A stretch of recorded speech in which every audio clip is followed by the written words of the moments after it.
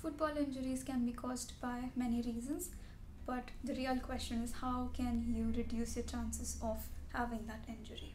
Okay, some of the prevention techniques can be: one, making sure that you do a proper and complete warm-up. Just stretching and going onto the field is not going to be enough. Making sure that you consider your environment, how cold is it, how warm is it, everything like that. And also considering what have you done throughout your day, if it's an evening session, or if you've rested enough throughout the night if it's a morning session. Consider all of that before you decide how to warm up.